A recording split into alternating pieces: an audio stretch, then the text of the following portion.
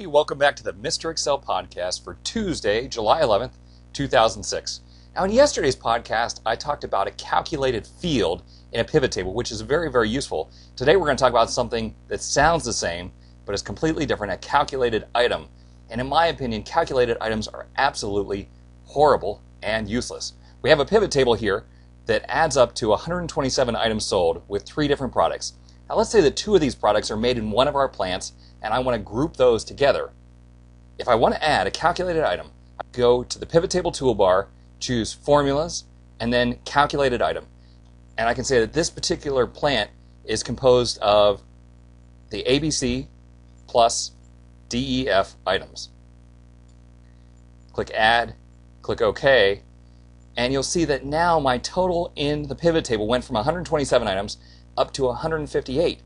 Completely and utterly useless. I hate this feature. Now, we could go through and say, all right, we want to take ABC and DEF out, and we get back to the original 127, but we really lose the essence of the report. A better way to approach this would be go back to your original data and add an actual plant column to show the different plants. And then when you build a pivot table here, you could actually drag the plant field to the row area and be able to see a summary of what was made in each plant. So, while yesterday we talked about using a calculated field, today, calculated items, I completely and utterly hate this feature. Hey, thanks for stopping by. We'll see you tomorrow for another podcast from Mr. Excel.